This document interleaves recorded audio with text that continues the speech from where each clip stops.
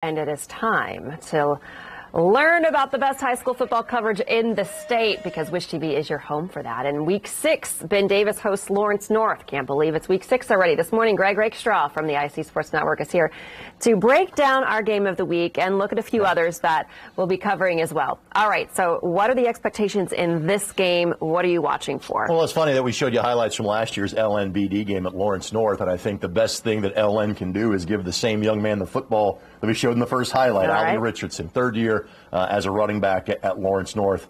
This is an LN team that's kind of been up and down, and that's not surprising. They return some key pieces on offense, but their most talented player from last year, Omar Cooper, now plays at Indiana, graduated a lot of key players on defense. So Pat Mallory's team is kind of growing into the season at 2-3.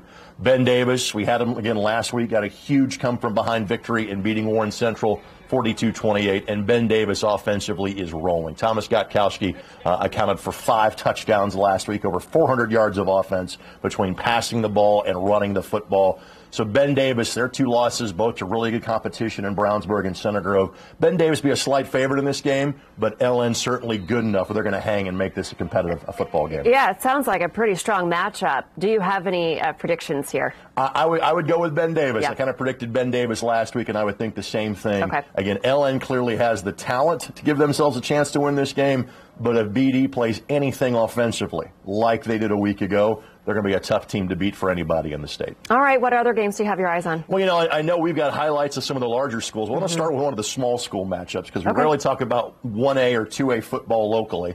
But how about Cecina? They are 5-0 for the first time since 1994. They're taking on Lutheran. That's a huge game in the Indiana Crossroads Conference. Lutheran, the defending 1A champs, they are 5-0. I assume this game got moved because the expected crowd size. They have moved this game to Roncalli High School because there's going to be that many folks that will be at the game.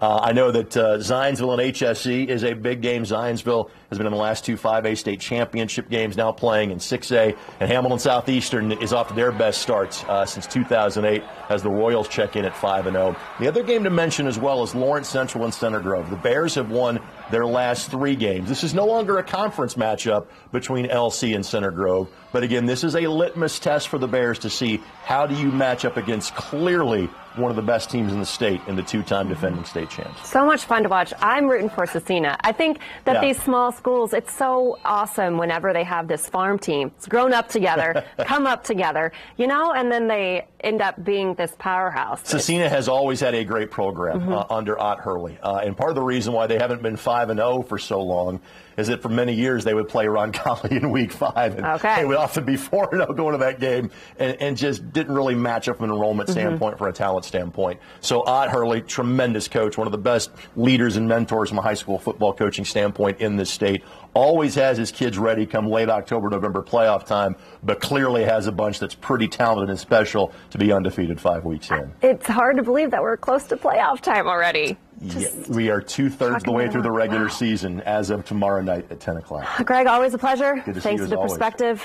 The most knowledgeable man in sports right here. With AC's going to be mad. With AC. I was just going to say equal to Anthony Calhoun. All right. Now, don't forget, you can watch every play of the Ben Davis Lawrence North game starting at 7 p.m.